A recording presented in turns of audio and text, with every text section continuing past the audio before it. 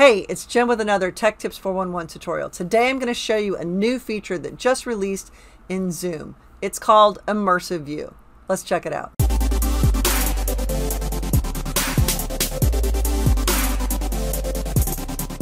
Guess what? There's an absolutely cool new feature called Immersive View inside of Zoom.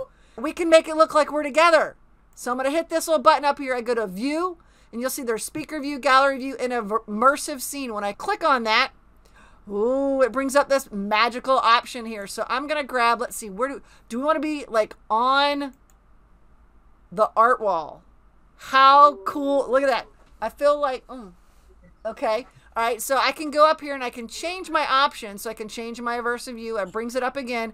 And I got a couple of options. So notice there's ones that are only 5 people, 25. That's the max number of people that you can add in an immersive scene.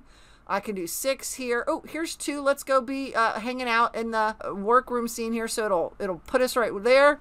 And so now, hey friend, how cool is this? So the more people you have, the more interesting this is going to be and more entertaining. But that change immersive view option is now available, so you can actually use any of these. And what's really cool is if I wanted to do a classroom scene, I've got only 25 students, I can click that, and right now it's just Melissa and I. And thank you, Melissa, for being in class with me today.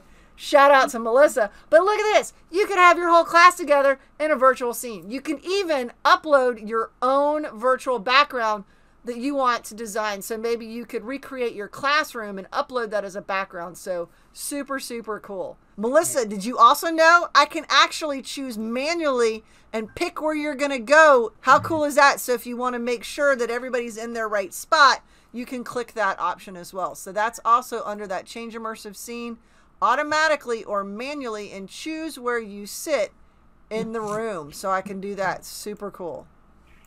And I can now grab you and move you all around. So maybe I want you right there, and I'm in the front, and maybe I want to be in the back row too, because maybe I'm that student. And I can even resize myself. So now we can talk about proportions, and we can make sure that I fit, and I'm not just this big bobblehead in the scene. How cool is that? Awesome. Love it. So many possibilities of what teachers can do to engage their learners using this immersive view in Zoom. Thanks, Melissa. Quick tip, you want to make sure that you've updated to the most recent version of Zoom. You can verify that you have your Zoom app updated by clicking on your icon or logo at the top of your Zoom app on your local device. And as you can see, you can scroll down here and check for updates. As you can see, I'm up to date. A couple other things you need to know. This feature is only available on devices that can use the virtual background option in Zoom. So unfortunately, iPads and Chromebooks, this won't work. There's a lot of ways you can use this to engage your learners during virtual lessons and to level up your online meetings. I'd love to know in the comments, how are you going to use Immersive View with your learners or your colleagues? If you found this video beneficial, please go ahead and give it a like. And if you haven't already done so, please subscribe to the channel. It definitely helps out. Thank you so much for watching.